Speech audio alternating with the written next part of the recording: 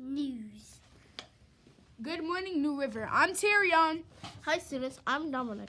Today is Tuesday, February 21st, 2023. We have a quote from Martin Luther King Jr. Almost always, the creative, dedicated minority has made the world better.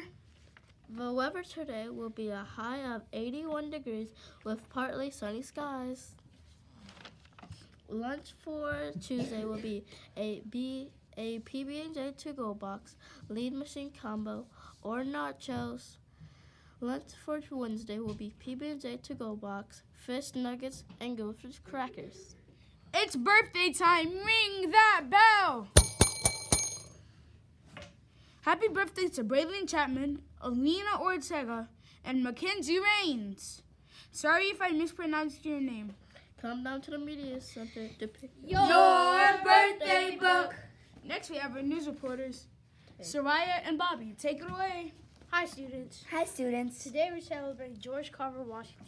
He was born into slavery, but after the war was raised by the former slave holder. Moses and Susan Carver raised the boys as their own sons and taught them to read. George Carver first attended Simpson College as a teacher.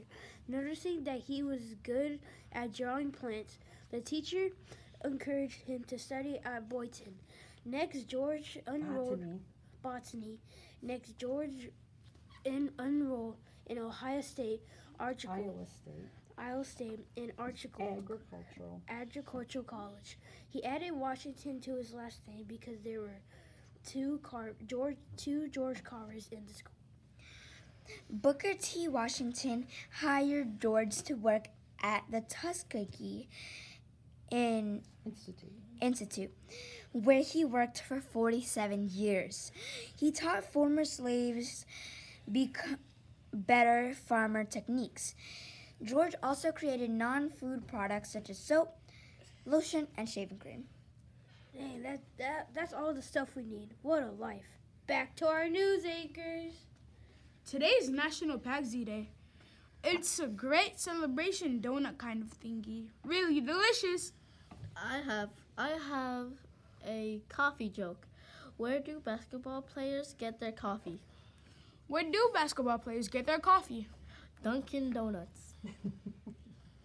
Do not stop believing. Have a fantastic Have a fantastic Tuesday.